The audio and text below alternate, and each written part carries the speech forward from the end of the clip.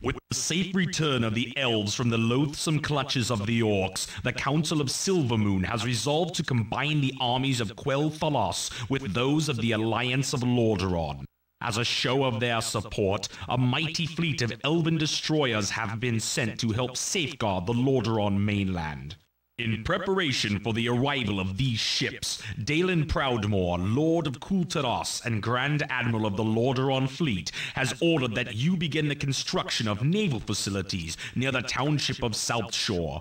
There is some suspicion that the Horde has constructed a secret base near the mainland, so it is imperative that you begin building your defense with haste.